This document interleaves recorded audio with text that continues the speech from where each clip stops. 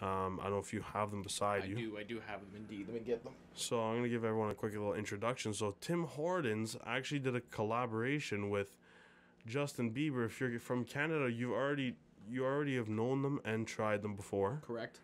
They are called the Tim Biebs. And Matt's got them right there.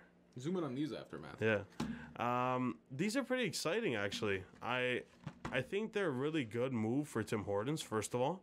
Okay. Second of all, I haven't tried them yet. We're going to try them on the podcast for the first time. Yes, sir. I have not tried them.